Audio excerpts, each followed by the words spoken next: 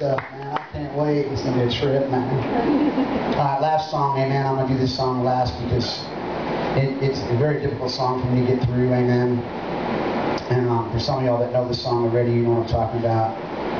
This song here is called See You Soon. And I wrote this song not only for me, but for anybody that's lost a loved one. Amen. It took tragedy, amen, for something beautiful to come out of it. I was on a plane going back to New Mexico, and I had a dream that morning. In the dream, man, my dad said, take the tube out of my throat. My father got into a motorcycle accident. He was in critical care unit for 5 months, and it was terrible. Just flat out, no other way to say it. It was terrible. And when I had that dream that morning, amen, I woke up and I told my wife we need to be praying for my dad. And then my mother called and she said, you need to get here to the house. And so I'm on this plane, man, 30,000 feet up in the air, and I hear the Lord say to me, get out a pen and write this down. And now you're in a place I long to be. It was selfish of me to keep you from that place that you needed to be. I said, Lord, what is this? He says, it's part of a chorus. He said, but you can't write it until you walk it through. My father would go home to be with the Lord a week later, and I would write this song. This song would not only comfort thousands of people, but it would bring peace to me. Amen. You know, out of all the whole thing that happened with me and my dad, you know, for some of y'all that don't know, my father was an abuser for many years of my younger life. And when I got saved, I forgave him. And I also asked him to forgive me. And I got a relationship with my father. My mother and father were divorced, but 17 years later I got to watch them come up to me, and I married my mother and father back again. Amen. So I watched the power of God working. My father got saved 5 years before he went home to be with the Lord. My mother got saved 12 years prior to that. I mean, it was just a work, but this is what tripped me out. The night before the funeral, they asked me to preach, and I said, yeah, I will. And I got on my knees, and I'll never forget, and I said, God, I don't need to see my dad until I get to heaven, because I know where he's at.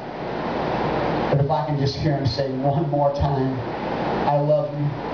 Because my father, no matter what, man, he always told me, man, he loved me. Even when I stole everything out of the house, man, for my drug addiction, amen, he would look me in the face and tell me, I love you, man. That night, man, I had a dream, and in the dream, my father was laid on a bed of ice. And as soon as his heartbeat stopped, he jumped off that bed, and he was like 16 years old, vibrant and bright, man. I mean, it tripped me out, dude. He was like a young dude. And he walked right up to me, he put both of his hands on my shoulders, and we squared eyeball to eyeball. And he said to me, I love you.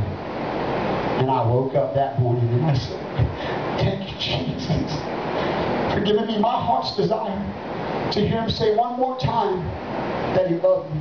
Amen. This song's called See You Soon, because it ain't going to be but a minute for some of us, amen. Amen. It's going to be a minute, amen. It's going to seem like eternity before we get there, but we will sit down with those that went before us, amen, and we will sit at that table, and you know what we're going to be doing? I know right now we're crying, but I guarantee you when we're up there, we'll be laughing.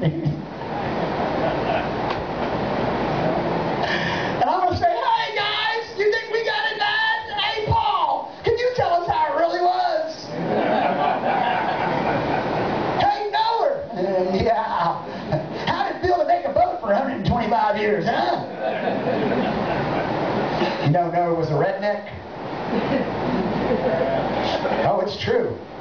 Man, you don't spend that much time in the woods and not become a redneck, man. 125 years, man, that's a long time.